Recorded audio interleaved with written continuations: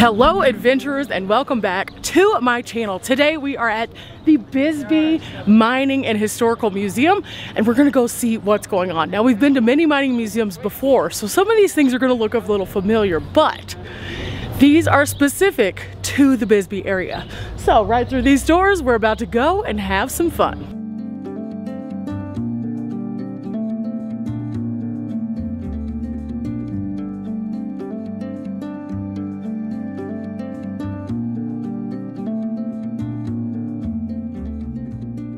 Okay adventurers, we are inside of the museum here. Now the museum closes at 4 today, so we're getting in a little bit later in the day, so we're gonna make this a faster tour than normal. However, tons of cool information and definitely something you're gonna wanna see if you come to the Bisbee area.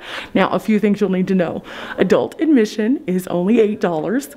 Masks are currently required. I am here in late April and it's still a requirement.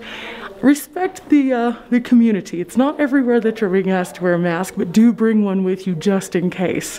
Now, let's go through some of these different displays, find out a little bit of the history, and see how it ties back to our other experience we did here in Bisbee on another video, where we went through the copper mine tour. Now, in this room right here, we actually have a huge mineral collection that we're definitely going to have to check out. But first, let's get a little bit of context as to what all is in here by going through the halls of the museum.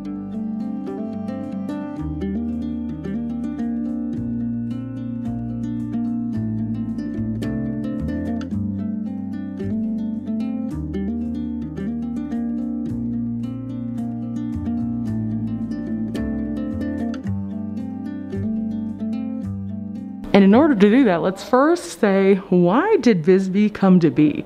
It was remote, it didn't have fertile land, but did you know that copper was king here? In fact, this is what made the city of Bisbee really come to life. And at one point in time, you could look over here and see just how packed Bisbee would have actually been. Look at all those people. This is insane. This is so crazy. And this is the very building that we're actually standing in right now. This is really, really neat. Now, throughout the museum, you'll find a series of different boards of history telling you a little bit more about the different things that happened. One of the factors in the settling stages of this particular area was the confrontations that they were having with the Apaches. That actually ended. Copper prices were on the uptick and the railroad lines were extended west, making it a much easier place to navigate around. Now, this is what Bisbee might have looked like at that time. Look at this. This is bustling. This is thriving. This is so busy. Now, as people came to the area for the copper was again on the uptick. Now, what does that mean? Copper was being used for so many more things. And so they needed it more and more and more to produce lots of different stuff. And in fact, right down here, there's a few of those things that they might have used copper for. Now, remember, at that time, people were moving in and they were making about $3 a day in the mines. And then they would get bonus structure for if they were able to pull out more. So the rise was going up, the people were working hard, and everything seemed really great for Bisbee at that time. And as we progress, you'll see a little bit more. We just talked about how the railroads were coming into the area, and as you can see, the railroads are indicated by 3 separate colors here. The initial railroads of 1861 were in yellow, 1881 in blue, and 1903 in Bisbee. So you can see right here on the map is Bisbee, and the blue and the red both start to come into play. So 1881 and 1903, railroad lines were run through this area. Pretty interesting. In 1892, the value of copper, silver, and gold were right here. So in the amounts shown, these metals right here. Here you go. This one, and this one. Each of these were worth about $20. So you would have to have 170 pounds of this one right here to equal the same as 1 gold coin.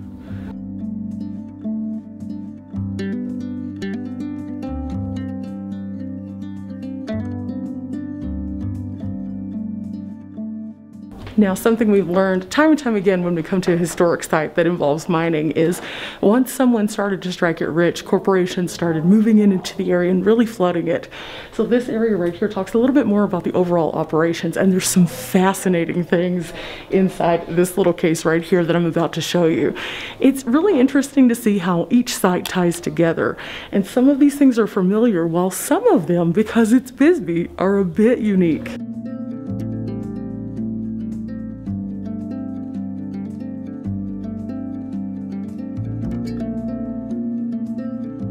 Now, when you come to Bisbee, you'll notice that there are several outlying areas from the historic downtown.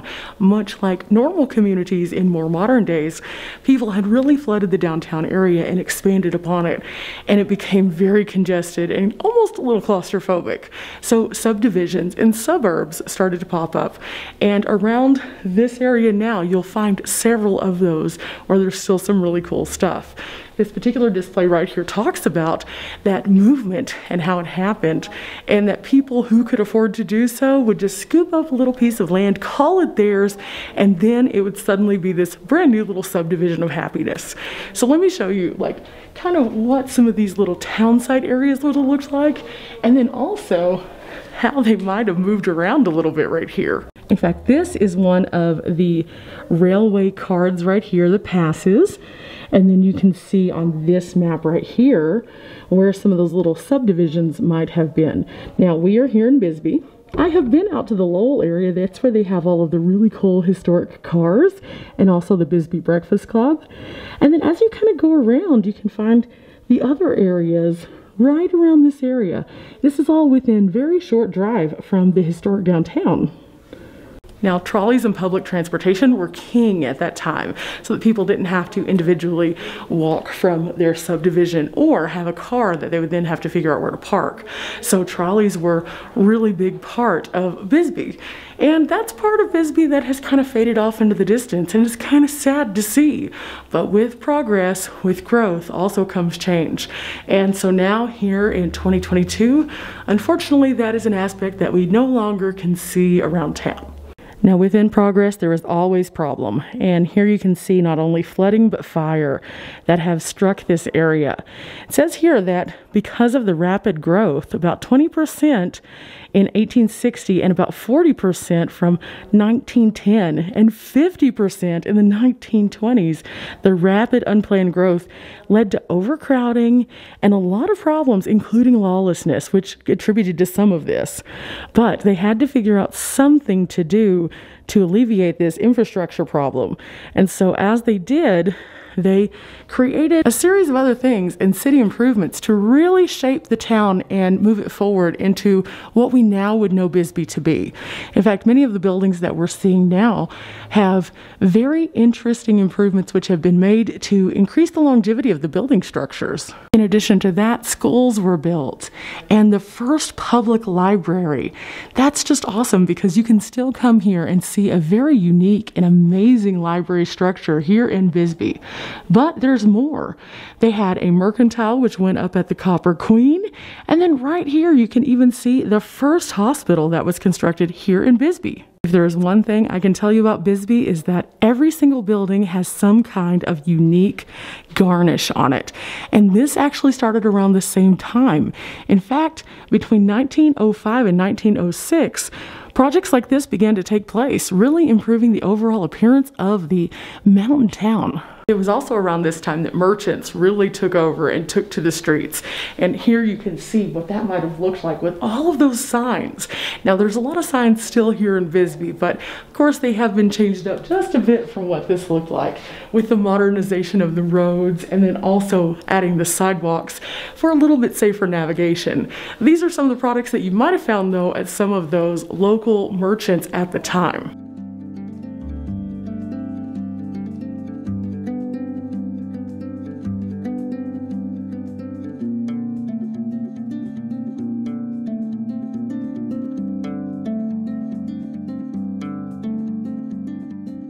Another super interesting fact about Bisbee, which I feel still echoes how they kind of are today, immigration. Immigration was huge here. In fact, almost 1/3 of the population at one point in time was considered to be an immigrant, and that's out of 9,000 people. That was huge.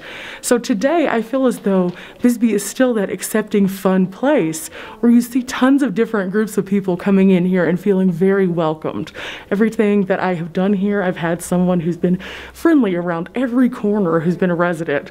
And I would like to say that it stems back to this. Now, there is an entire section here about the interesting flavor of the community and why you'll find so many interesting things even in Bisbee now.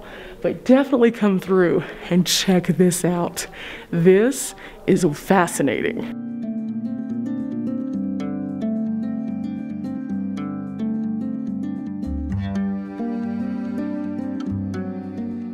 course, we know mining was huge here from all the context that we've already received. But what did that look like for the average person? Well, we found out a little bit more about this on the tour at the mine. Check that video out for sure. But look at this. This tells us a little bit more about what those conditions might have looked like.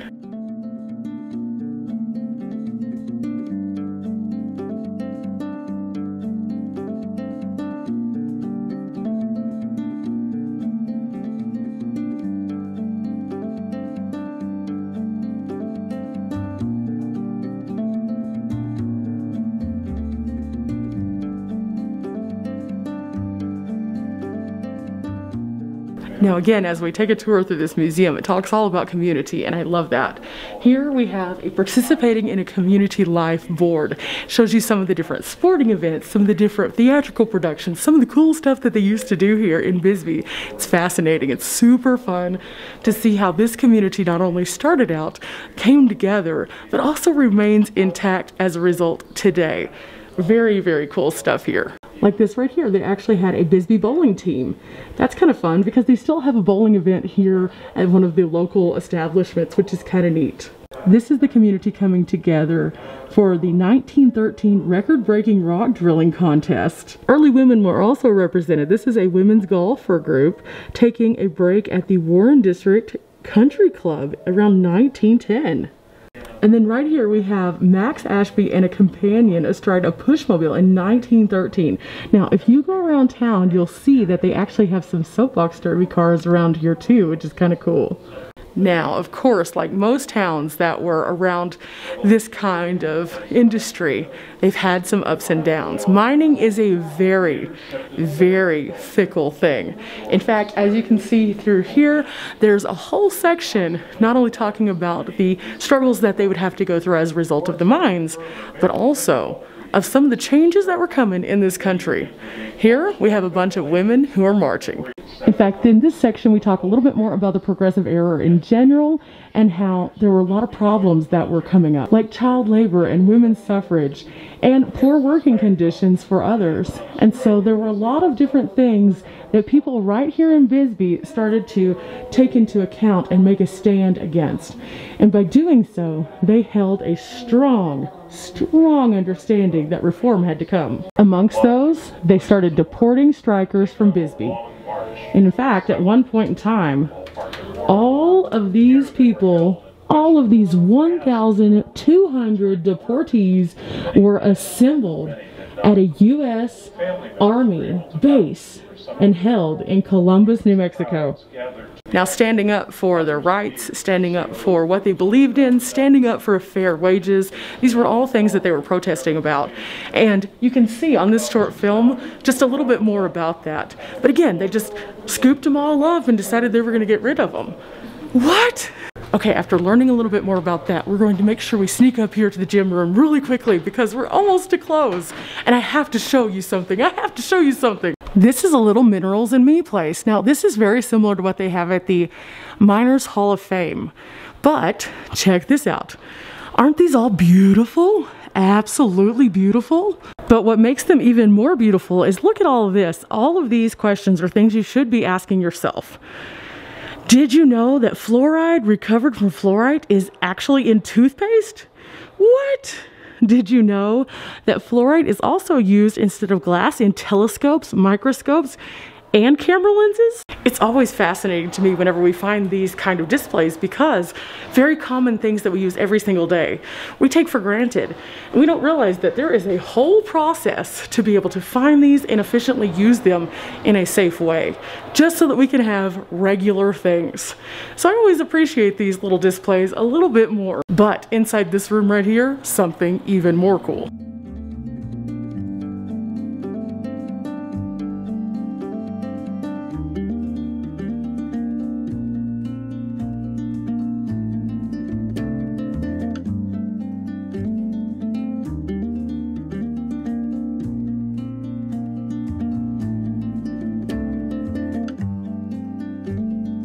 It's here that we're asked to evaluate our own footprint when it comes to copper consumption. Because of course, copper is king here in the Bisbee area. So all of these things that we're seeing on this wall right here all use copper. Do you use any of these? I use several of those. I'm just gonna let you know. I use several of these, which means that my copper footprint is pretty big. It's pretty decent. Now, as though that wasn't enough copper consumption, well, in the 80s, computers came along and they really needed a lot of copper. And so copper production went up, up, up.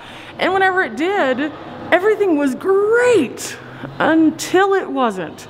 At one point in time, everything started to make a shift, and whenever it did, the copper industry here in Bisbee kind of petered out. And in fact, our mining tour guide told us that at one point in time, he came to work and was offered a slip of paper and told, sorry, see you next time, and that was it.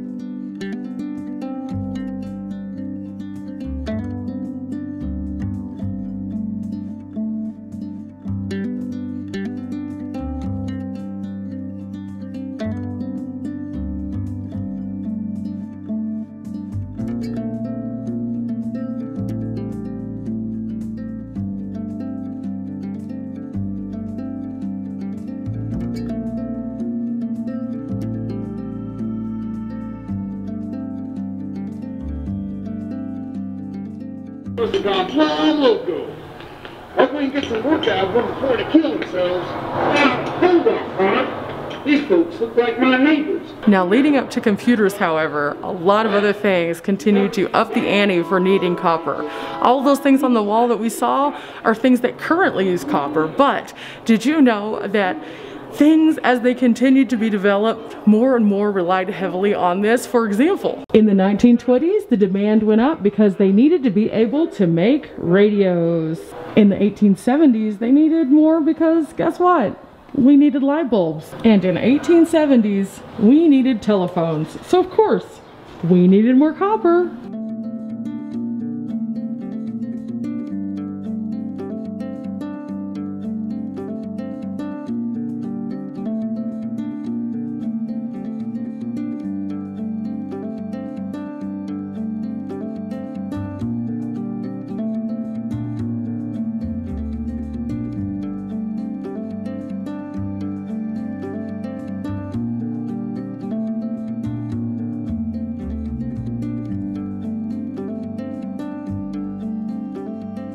Now again, guys, this is just a super brief tour through this museum because there is a lot of stuff here that is amazing. Now I'm able to visually see it, take it in, and help you guys understand a little bit of the story here, but you're going to have to come and visit. It is absolutely fabulous, and I would definitely say that this section right here definitely compares to the Miners Hall of Fame area. So well done, the visuals are beautiful, and the minerals, oh my goodness, guys, the minerals are so pretty. The camera doesn't even do them justice. So definitely come and check it out. But I'm gonna go back downstairs and check out one last thing before we head out.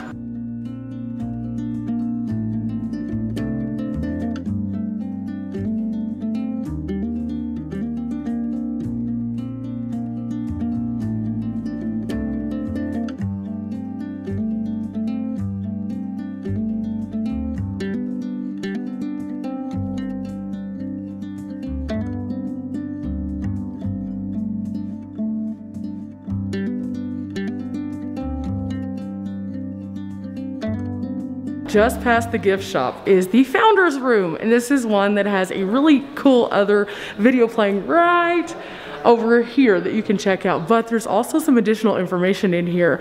Now all of the woodwork is the same thing that would have been here whenever this was being used, so it's really nice to like step back in time and just breathe in this room and think of all of the things that might have happened here. I love to do that when we go to historic sites, so I think that's what I'm doing, just take it in and show you a few of the details.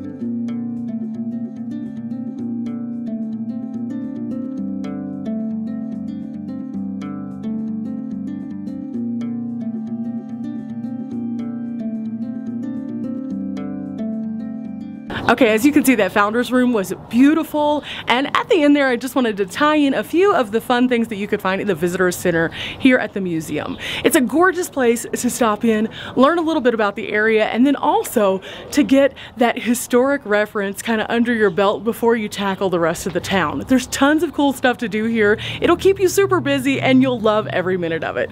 Thank you guys for coming along. Remember, we are not here for a long time, but we are here for a good time. Sometimes getting brain wrinkles is the best time. Till next time, guys. Bye.